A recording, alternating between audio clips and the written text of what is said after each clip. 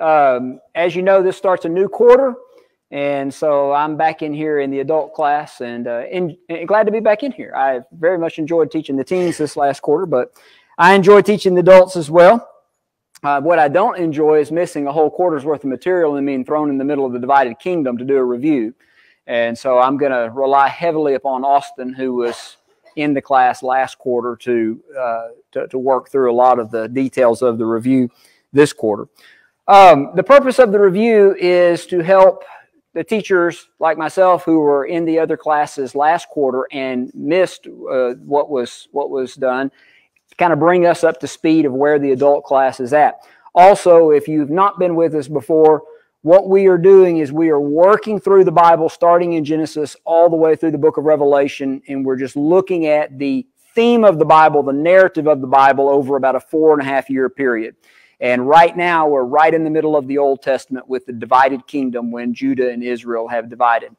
And we're going to do a review of where that division takes place after the death of Solomon and on up until pretty much the end of the northern kingdom of Israel.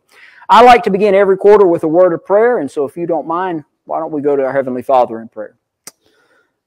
Almighty God, Father, we are very grateful that we have the opportunity, the health, the time, the ability to be able to get together in the middle of the week and to study from your word. We're grateful that we have copies of your word, that it's easily accessible to us, that we have the freedoms that we do. And we meet regularly and probably take a lot of these blessings for granted. And we want to stop and thank you for giving us the opportunity to study the word like we are going to tonight. We're thankful for everyone here. We're thankful for the teachers that are teaching in the different classes. We're thankful for the teachers that taught last quarter. Pray that their work was successful and continue to do good. Pray that those that are teaching this next quarter will have good health, that they will be able to take the things that they've prepared to say and studied and be able to convey them in a way that makes an impact on the hearts of our young people and all of us in this class as well. Thank you for this day. Be with us tonight. Be with me and Austin as we lead the discussion over this next 3 months. And we pray, Father, that it'll be profitable to your glory. In Christ we pray. Amen. Amen. By the way, would you like control of the clicker since I don't have enough to keep up with that? That's right. All right. You ready to get started? Yes, sir. Are you all ready to get started? Okay. Well, I don't know how this works. So. You want me to operate the clicker? Well, we'll be there for a while. It'll be okay.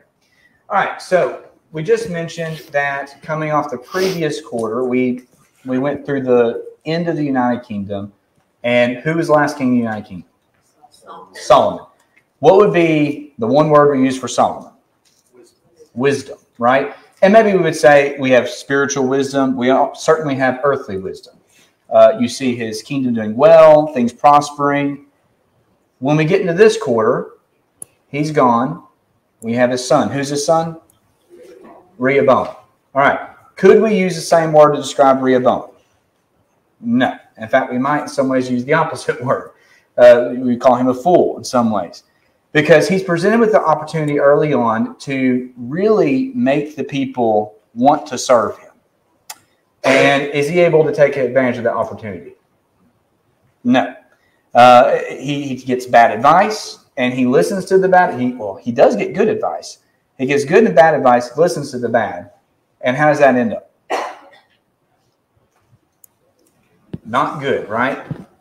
Ends up in the division of the land. Now, this division was already prophesied because when Solomon was reigning, we had someone else come up. His name is Jeroboam. All right? Jeroboam was promised that he would get 10 tribes, and there would be 2 left for the house of Solomon. So when this division happens, that's exactly what happens. Rehoboam gets the 2 tribes. Jeroboam gets 10. Now, what's actually interesting about Rehoboam during this time is that when this division happens, he wants to try to bring them back forcefully. He's told not to, right? Because this is God's will. God's will, or at least is God's prophecy. So it's being fulfilled. And what's said about Rehoboam is that he actually did deal wisely in how he strengthened his nation. But that does not make him a wise king overall. In fact, we would look at him and say he was a wicked king overall. He reigned 41 years, and he's, throughout this 41 years, being oppressed pretty much the whole time. You anything else about Rehoboam? Yeah, so why does this division take place? Yeah, because of Solomon's sin. And so I want you to keep that theme all the way through this. We're going to see, I mean, this review is loaded with problems as far as the problems in the nation. Why are these problems there? And you're going to see that reoccurring because they sinned. They rebelled against God. They wouldn't listen. Solomon wouldn't listen. Therefore, God said, the kingdom will be taken away from you. Now it's given to Jeroboam, taken out of his family's control. That's right. So speaking of Jeroboam, when we go to Israel, Jeroboam has a problem. And his problem is that he's afraid the people are going to go back to Judah. Why is he afraid of that? Because of the worship. That's right. Worship was centered in Judah, in Jerusalem. And so what does he do to fix it? Well, fix it. Place of worship. Who they worship. When they worship. And then who orchestrates it, right? So remember, he sets up his own priest. How does that go? Does that go well? Well, I mean, so I guess he kind of, in some way, keeps his people, but does he keep all the people? No. That's right. The priests leave, and really it's just all, I think it says all who sought the Lord, who had their heart set to seek the Lord. They all left and went to Judah because they weren't going to put up with that. Now, maybe you want to say a little bit more about this particular. Yeah, so this is a critical moment in the history of God's people, particularly for the northern kingdom of Israel. Because what they do here is, do they completely turn their back on Jehovah God? No. When they're worshiping the golden calves that he made in Dan and Bethel, this is the God. This is Yahweh that we're serving. But that was totally contrary to what's the second commandment of the Ten Commandments? Yeah, you shall have no other gods before me. You shall make no graven image. And here they've made a graven image. Major departure. From this point on in Israel's history, you will see that the kings are referred to as they continued in the sins of Jeroboam the son of Nebat. And so this becomes a defining moment where they make a departure from God's will and it just starts to snowball. And there's so many good lessons in that for us. You know, people say, well, why do you go back and study this stuff? Well, it's because the lessons are still applicable for us. When you make a departure from God's will, it's going to snowball. And that's what's happening. Yeah. And this worship is professing to worship God. And it'll be interesting later on when we get to some other people and who they decide to worship. You will see, I think, that this is maybe referred to in a more positive light compared to those other types of worship, but it's still never accepted. And it's because it's changed what God had wanted. All right. So what we also see with Jeroboam is that he has this sin. He's given opportunities to change, but he doesn't. So how do you think this is going to result for him?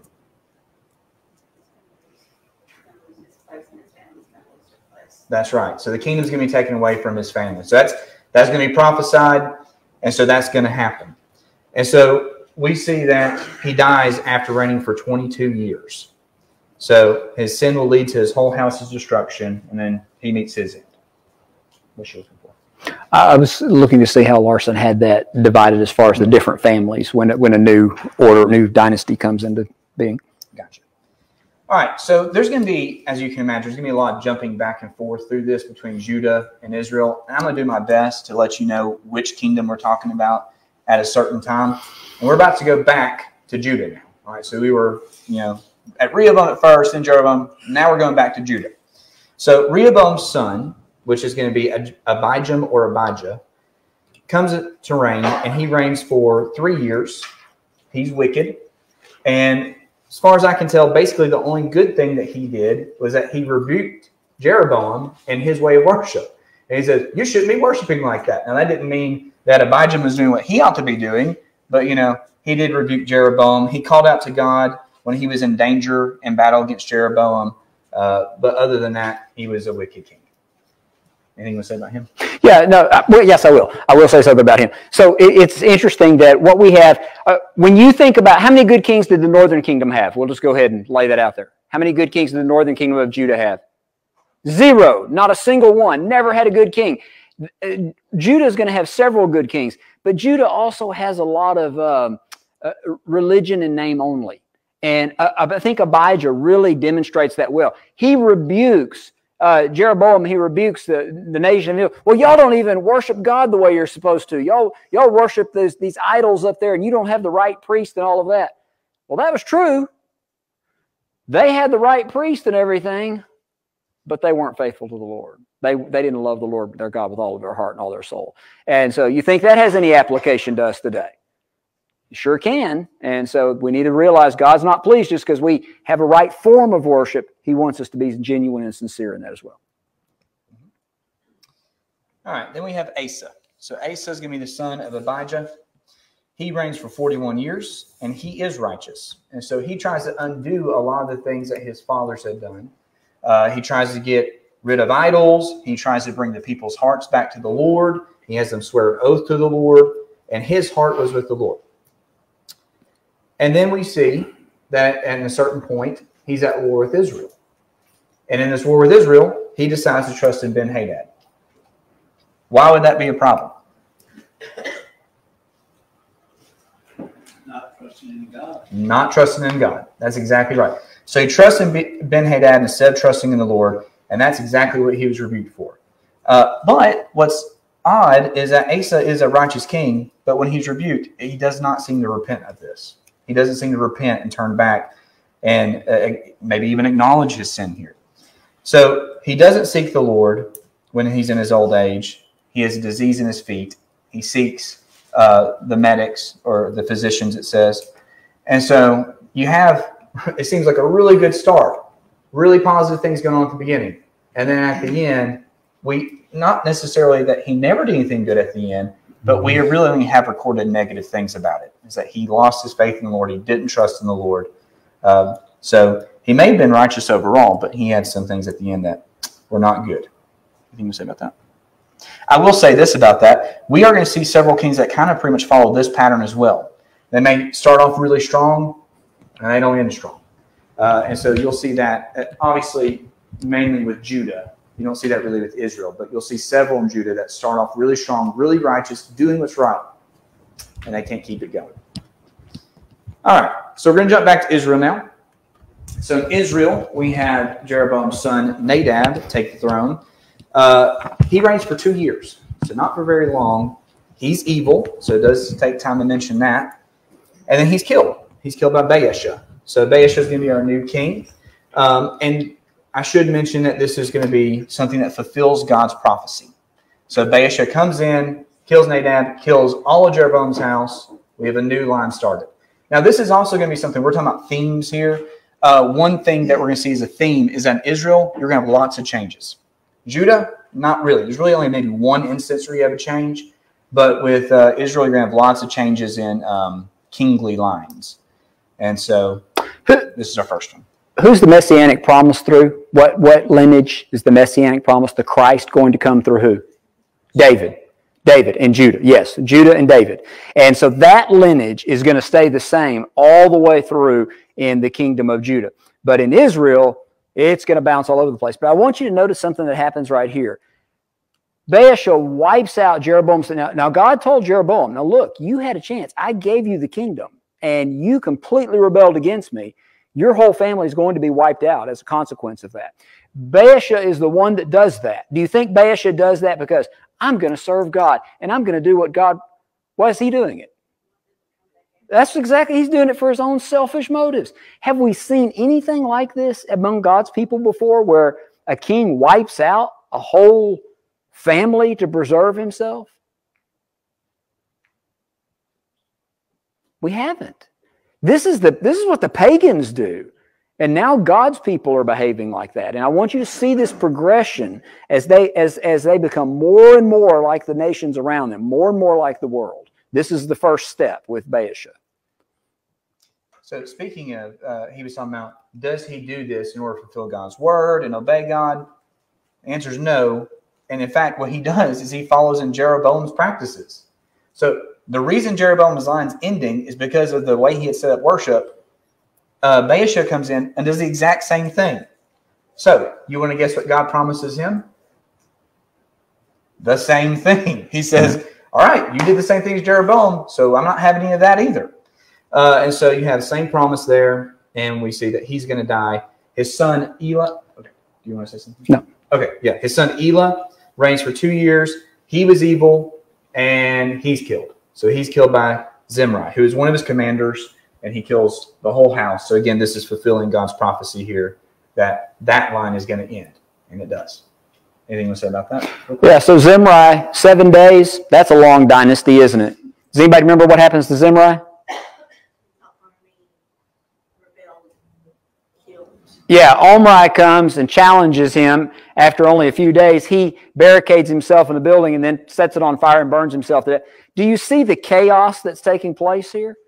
This is just a little while after Solomon's reign, when things were so stable and so good, and yet wickedness have crept in, and the nation's just falling apart now, just falling apart.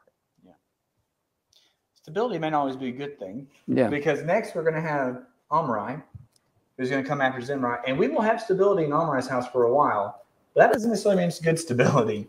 So you have, like you said, you have Zimri. He lasts a week. I should mention Omri because apparently I just didn't realize it before reading it through this time, that at the beginning of Omri's reign, there were actually 2 kings reigning in Israel. He's the one that ends up winning out of those 2. And then he's going to reign for 12 years. He's also the one that makes Samaria the capital of Israel. So that's going to be pretty notable because that's where their capital is going to be from then on out. We have some archaeological notes about Omri. Omri is mentioned in some chronicles of different world kings. Apparently, he was a very good military leader, a good politician, looked at by the world as a strong leader. Do you know what God had to say about him? He's wicked. He's wicked. So that's interesting that the world can look at someone and say, "Oh, wow, that's a strong leader," and God look at that same person and says, "They're wicked," and I can't use that. That's not useful for me, and that's what we have with Omri. I'll also mention this. It does specifically say Omri practices Jeroboam's form of worship. And the reason I mention that with him is because when we get to his son Ahab, that will not be the case with Ahab. You ready to move on to him? Yeah. Yeah. Ahab's everybody's favorite king of Israel. So Ahab starts to reign. He reigns 22 years. Good or bad? Obviously bad, but how bad? Yeah, like the worst at this point, right? A new level. Yeah. He is the worst. So he abandons. Why is he at a new level? Idol worship. But can you tell me kind of where that originates from? Jezebel. That's right. He had married a pagan wife, and she brings a lot of those pagan practices. He was a weak king, and she brings a lot of those pagan practices in. So Baal worship becomes a thing now. Up to this point, we've had the kings continuing the sins of Jeroboam, which was the idol worship, worshiping God, but through an idol. Now they're worshiping other gods. They're worshiping Baal, which levels this up to a whole different problem. So now the snowball is getting bigger. Yes. So earlier, when I said there will be other types of worship to where Jeroboam's worship is preferable, I guess, it would be compared to this, right? So some of the things that we see with Ahab, we don't have time to get into everything because actually we have a lot about Ahab. But some of the things we see with him is it seems like he sacrifices his children. We see that he is consistently opposed by Elijah, who was a prophet. And so he's consistently opposed by God. Doesn't seem to faze him. In fact, he seems to really lash out in return to that. We just see a lot of, like I said, a lot of wickedness here. Do you want to say more about Ahab before I kind of talk a little bit about Elijah? Yeah, go ahead. Oh, okay. So then we talk about Elijah for a little bit within the whole Ahab story.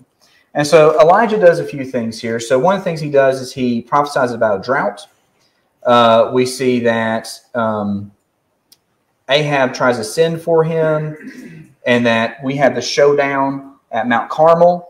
And so, by the way, showdown at Mount Carmel, what is that all about? I reference that like it's, we shall just know, but it's actually pretty important to understand what that's about. It says the prophets, the evil prophets against Elijah, they cut themselves. That's right. They try to call down, I guess, for their God to protect them and show Elijah who's boss. None of that works because God's with Elijah.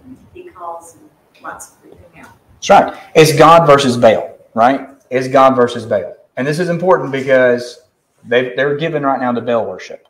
And so the answer is pretty definitive, right? Who's in control? God is in control, right? Baal can't do anything.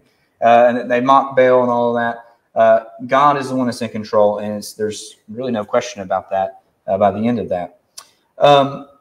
We have those prophets of Baal, at least. I guess there are new ones that come up later. But those prophets of Baal are killed. And you see the people kind of get behind Elijah at this point. And so that seems to be kind of a little bit of a positive thing until we get to how Jezebel feels about this, right? So Jezebel is obviously the one who introduced Baal worship. How's she going to feel about all her prophets being killed? Not good. And she wants to kill Elijah. So Elijah has to leave. He goes out in the wilderness. God takes care of him. While he's out there, he's obviously distraught. He's told to do a few things. And I'm going to take the time to mention at least a couple of these. So two of the things he's told to do, because these are both people that are going to come up in this story, is one, he's told to anoint Hazael, king over Syria, and he's told to anoint Elisha to be a prophet. Okay, so both those things we're going to see come up, and we're going to see how those things play out. And we see that right after this, he does go and call Elisha. You have anything you want to say before I get to Naboth? No, go ahead. Okay. All right. So the next story we get with Ahab is about Naboth's vineyard. So this is, I think, a good story to talk about what you were just saying a second ago. Ahab is a wicked king, but he is a weak king. He's a weak, wicked king. So he sees Naboth's vineyard. He wants it. Naboth says no. How does Ahab react? He pouts. That's right. And she is a solution, doesn't she? So what's the solution? Kill him. Get him out of the way. And that's exactly what she does. How does Ahab feel about that? He got his vineyard. Yeah, he's happy. He's happy about that. So he is weak. He allows his wife to do these kind of things. I mean, it doesn't bother him. And in fact, he rejoices at the result. Even though he wouldn't do it himself, he rejoices at the result. Now, let's see. Because of this, God sends Elijah. As if everything Ahab had done was not enough. God sends Elijah, and you want to guess what he tells Ahab? This is going to be end of his rule. Now, and he also proclaims judgment on Jezebel. I have to mention that too. Now, this actually seems to strike a nerve with Ahab, and he does have a moment of humility here. So, because of this moment of humility, God says that he will not destroy Ahab's house while he is king. So, it doesn't say anything about what's going to happen next necessarily, but it won't be while he's king. His house will be destroyed still, but not while he's king. You mind if I jump to Jeroboam? I mean, to Jehoshaphat, rather?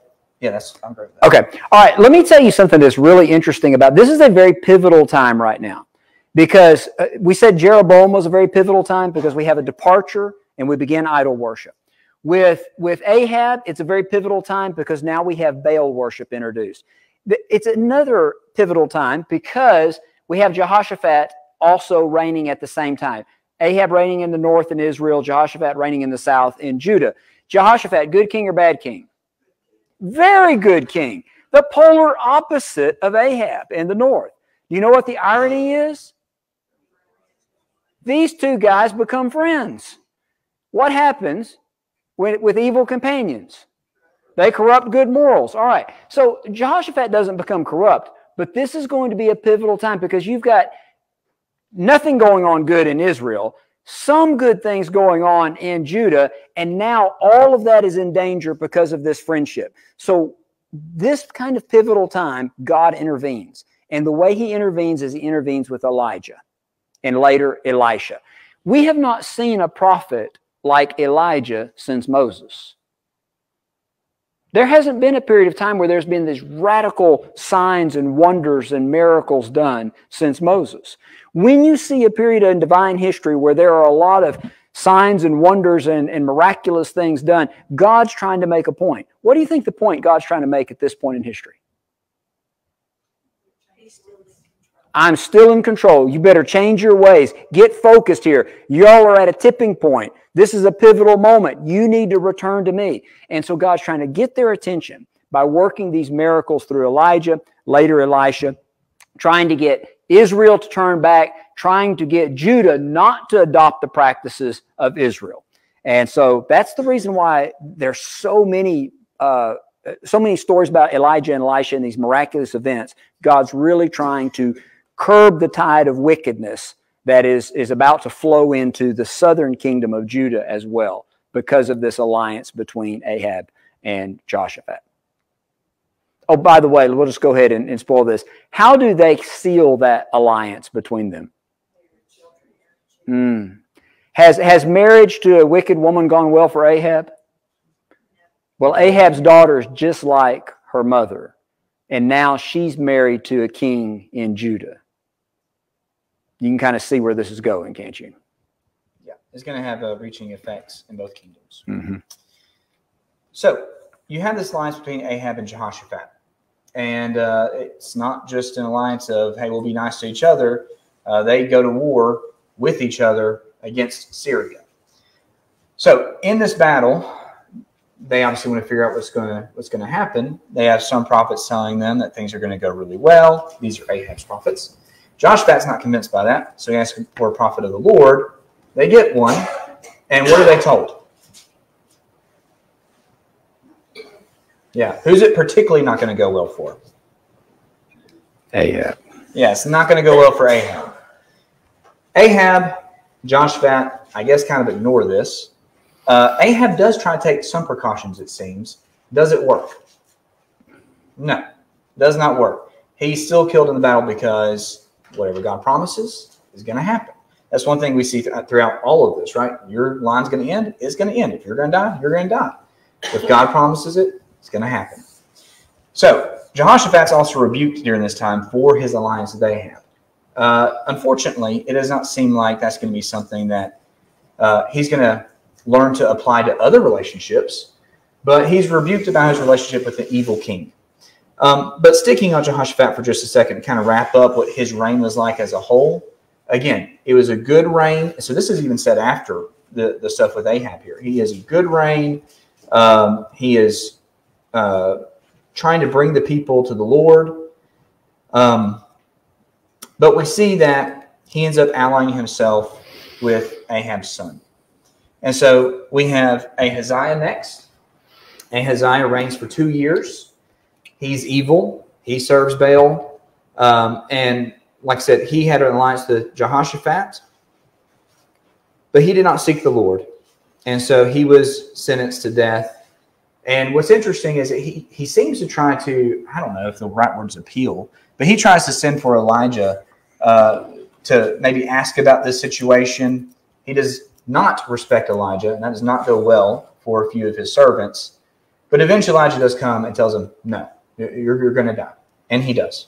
So this is a confusing time right now because, so you've got this marriage between Ahab's daughter and Jehoshaphat's son Jehoram, and then they start naming their children after their uncles and cousins. And so you're going to have a Jehoram up at the north, you're going to have a Jehoram in the south, you're going to have an Ahaziah in the south, you're going to have an Ahaziah in the north, and some of them are reigning almost at the same time. And so it's a little confusing to go through this, but we'll cover kind of the details of the flow of what's happening. Yeah. It's going to be great. All right. So let's take a break from that for a second. We're going to talk about Elijah and Elisha for just a minute. So Elijah's already called Elisha. We're actually toward the end of their time together, and they know this. What happens? I don't know how much to say about this. What happens as far as Elijah's departure? Good. That's pretty significant, right? That's pretty interesting. We also have that Elijah asked Elisha if he has any requests. And you remember what he asked for? What Elisha asked for? So I think a double portion of his spirit, and he does get his cloak. So when Elijah's taken up, his cloak is left, and Elisha picks it up. Hopefully I got the name right all the way through that. I'm not sure. Either way, so he takes up the cloak, and he's also taking up the mantle. We see pretty early on his authority and power displayed, showing that he is the next prophet that God is going to be speaking through. You know, maybe the major one, speaking to kings and that kind of thing. You have anything you want to say through that section? Okay. That's true. Yes, thank you. So some of the prophecies, so like Hazael, that's great. Anointing Hazael, that's going to happen through Elisha. That's good. Thank you for mentioning that. All right. So then we go back to Israel. So Israel, we said Ahaziah died. Another one of Ahab's son, Jehoram, he's going to reign. He reigns for 12 years. He's evil. He actually does not practice Baal worship. He's going to practice what Jeroboam did. So I guess he's slightly better, but still not good, right? Then we go back to Judah. You'll love this. And in Judah, we have the son of Jehoshaphat, who's Jehoram. And he's going to start reigning. So we have a Jehoram and a Jehoram reigning. He reigns for 8 years. He was evil. And you mentioned earlier who might have been an influence on him to be evil. His wife Athaliah, who was Jezebel's daughter. That's right. So he worships the Baals. So this is the first time we have Baal worship in Judah. Yes. Which is, again, you're talking about going from Jehoshaphat to this. Big departure. Big departure here. Yeah. Something else about him. So kind of we're talking about, him, the wickedness ramping up in Judah now. He does something that no other king in Judah has ever done before. Besides that, what else does he do? Do you remember? Anybody remember? He kills all of his brothers. Now, I want you to think about this from the big picture standpoint. Who's the Messiah coming through? David's lineage. Do you realize now it's hanging by a thread? Jehoram is the only one that's the rightful heir. One person is alive. What happens to him? If something happens to him, God's plan falls apart. This is one generation where this happens. Watch, it will happen again. So we've got the messianic promise hanging by a thread here with all of his brothers wiped out. It's possible he may have had sons at this point already. Yeah, maybe. Yeah, you're right. But either way, like you said, something like this will happen again. We also see that God only spares him because of his promise to David, even through all of his wickedness. He also seemed to not be a very respected king. So not a whole lot went right in his rule. We had people oppressing them. We had people plundering the king's house. And he dies because of a disease of the bowels. And when he dies, no one honors him in his death. And he wasn't buried with the kings. And so things just did not go well for him spiritually or physically or anything. It was just not good for him at all. Anything to say about that before we jump back to Elisha? Okay. All right. So we go back to Elisha, and I think I'm going to have to move a little bit more quickly through this part. Basically, what we have is we have several accounts of miracles talked about here. And there are some smaller ones I'm probably not going to mention. I say smaller just in the respect of not a lot said about them. But we have the incident with the Shunammite woman about how she's able to give birth because of the kindness she and her husband showed to Elisha. Son dies. He's able to bring the son back. We also have the miracle with Naaman. So Naaman's leprosy. And we have Elisha telling him to dip in the Jordan 7 times. He does, and he's cleansed. Then we have later on, the Israelites are at war with the Syrians. And the Syrians are plotting surprise attacks. Elisha knows about this because God has told him. He tells the king of Israel, and that thwarts several of those. And so, and you also see maybe some ways of counterattacks there. And this is the time where God strikes all the Syrians with blindness, and they lead them into Samaria, and they're like, should we kill them? And then the answer is no. Feed them and then send them back. And so they do. But it does seem like almost in response to this, to all of that's happening, the king of Syria is like, all right, well, we're just going to ramp this up even further and try to attack even harder. And they do. And they besiege Samaria. And this is a really bad time because, well, there's no food. And you have people, you have women eating their children. You have them doing all kinds of horrible things to try to survive. The way that ends up is, again, with God taking care of his people. And basically what he does is he drives the Syrians out without the Israelites ever knowing. 4 lepers are the ones that discover this, discover the spoil that's left over, and then they go back and tell the Israelites. But God is, again, wicked people, the Israelites. God's still taking care of them. Now, they have to go through hard times because I think he's trying to teach them lessons, but he's still not destroying them utterly. So all of these miracles with Elisha, particularly the ones where the most powerful enemy in their region, the Syrians, God is able to strike them with blindness, capture them without an Israelite being lost, feed them when they are in besiegement and starvation with, as one man said, well, if windows in heaven were opened and food were dumped out, I don't see how God could do that. And Elisha said, well, you'll see it. You'll see it. And God's able to do that. The whole point is they don't need the Baals. God can provide for them. They don't need Baal worship. That seems to be their struggle. Well, should we worship the Baals or should we worship God? You don't need Baal. God can take care of you. And God's demonstrating that through the miracles of Elisha. Yes, sir. In a sense, you mentioned how chaotic all of this was. In a sense, he's teaching them, trying to teach them the same lesson that this really all started with years ago when they had a king. They had God as their king. Yes. But that wasn't good enough for them. That's right. And now they're paying the price, or they may not be, but their descendants are, and those same lessons are still trying to be taught. I love what you're saying. They said, we want a king like the nations around us. That's exactly what they have right now, are kings like the nations around them. And it's a disaster. So to wrap up the section about Elisha, what we have is we have the fulfillment of the prophecy that Elijah would anoint Hazael, king of Syria. And just as a reminder, this is where the king of Syria is sick, sends Hazael to find out if he's going to be made well or not. Hazael is told he's going to be the next king and that he's actually going to do horrible damage to the Israelites.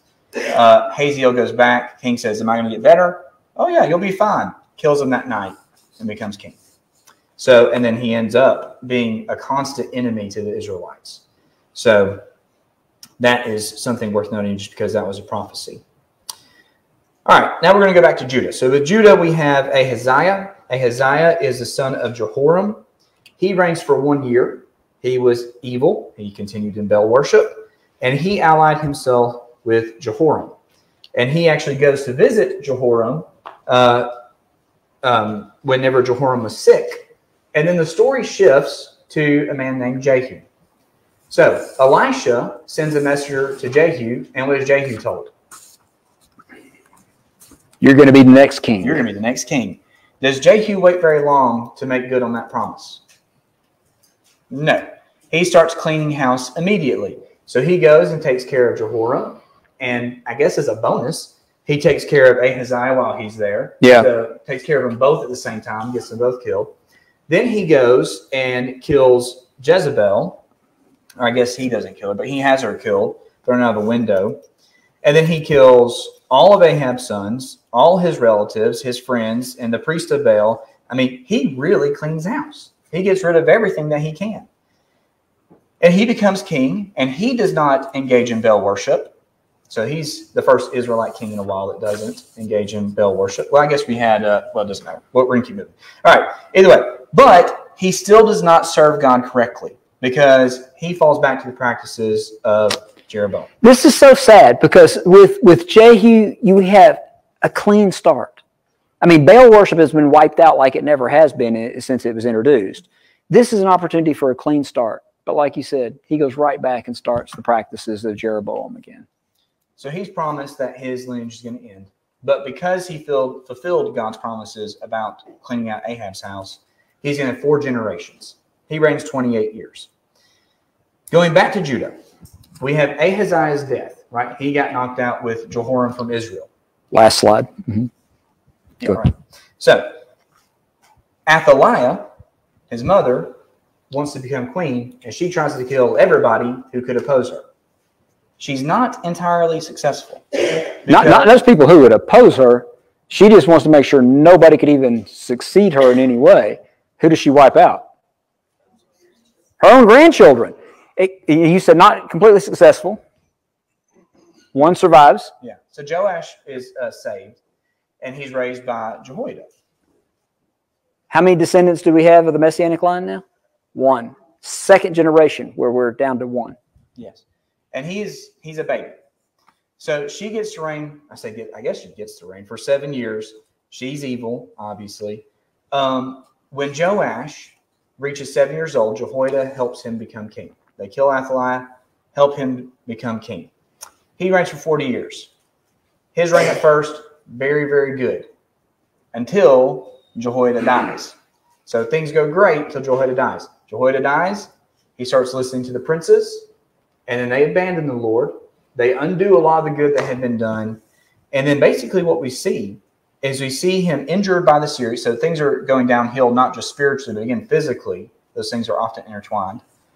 The Syrians are able to injure him in battle, but they're not the ones that finish him off. It's his own servants that finish him off.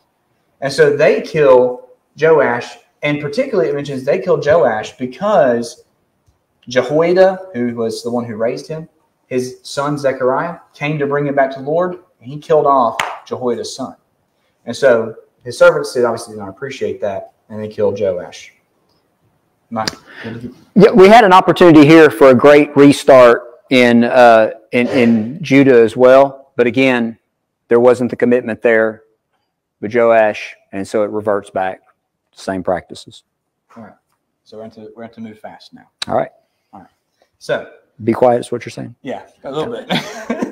All right. So in Israel, we have the son of Jehu, who's Jehoahaz. He reigns for 17 years. He's evil. He's also practicing the sins of Jeroboam. We see that he does seek God at one point, and God does listen to him, but he's still evil. He dies. Jehoahaz's son, reigns for 16 years. He's evil. He practices Jeroboam's worship. He fought with Amaziah. And he's also the one that whenever Elisha was dying, went to see Elisha. Elisha told him to hit the ground with the arrow. He did it 3 times. That's as many victories as he's going to have against the Syrians. So that does come to pass. And then we'll move on from him in a second. Going back to Judah, we have Amaziah, who's the son of Joash. He reigns 29 years. He is righteous, but he does not take down the high places. So it specifically mentions that. He's righteous, but doesn't take down the high places. We see he has a respect for the law. But then, you remember I told you earlier we're going to have a theme? So he does really well, but then he starts worshiping idols, and he's condemned for that.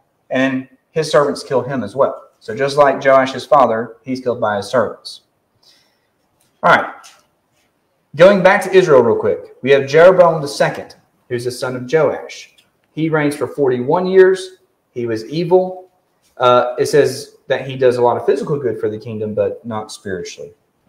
Got to make a comment here. Go ahead. All right. During Jeroboam's time is probably the most prosperous time for Israel in their whole time as a nation.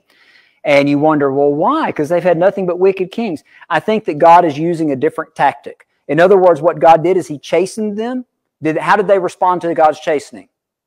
They didn't respond. So he says, okay, well, let me show you how I can bless you. And so he blesses them. How do they respond to that? And so it's like, what works? You know, God's reaching out in every way that he can, and they're not responding. So the last one we're going to really get to spend much time on is going to be Uzziah, so also known as Azariah, who's the son of Amaziah. He reigned for 52 years. Again, he was righteous. He sought the Lord. He had a lot of good things happen because the Lord blessed him. But then he grew proud, and he was unfaithful, and the Lord struck him with leprosy and he had it until he died. So I mentioned that it was a good time for Judah. It was also a good time for Israel. In Judah, they made no response to the Lord. What did it do for Israel, at least with Uzziah? Made him proud. And so... Then in Israel, we go through several kings in a row. So we have the son of Jeroboam, Zechariah. He reigns for 6 months, and he's killed, which that fulfills the prophecy. Prophecy should be a word. All right, and then you have Shalem, who comes after him. He reigns for 1 month, and he's killed by Menahem, and then he reigns for 10 years. He was very evil, and then he dies, and you have Pekahiah, who is his son, reigns for 2 years. He's killed by Pekah. And then you have Pekah reigning for 20 years. And then the last one we talked about was Jotham, the son of Uzziah in Judah. And he reigned for 16 years, and he was righteous, even though the high places were still not taken down. All right, so what you see right here on this chart is just the death spiral of Israel. They're just, God has exhausted all of his means of trying to reach them. Nothing has changed, and then you just see them imploding and destroying. And that's going to be the end. 722, Israel falls. God says, okay, and allows the Syrians to carry them away captive, which is where we will pick up in the next quarter. Thank y'all for being willing to drink out of a fire hydrant as we try to cover 3 months worth of material in 40 minutes. Appreciate that. Hopefully it was a helpful review and will bring us up to speed as we get into the new material. Curriculums are in the back on the table, and so if you've not picked one up, please pick one up. I would ask you, please read the material beforehand so that we can discuss it in class. You'll be familiar with it, and then we can try to bring points from it in the discussion that we have in class. Thank you for your good attention tonight. Thanks for watching. If you found this video to be beneficial, please follow us on Facebook or subscribe to our YouTube channel. Feel free to share it with others that you feel like may benefit from it. If you need to contact us, please contact us via email at quinn.church@yahoo.com. Also, if you're in the area, we would love for you to come visit with us at one of our assemblies. Have a good day.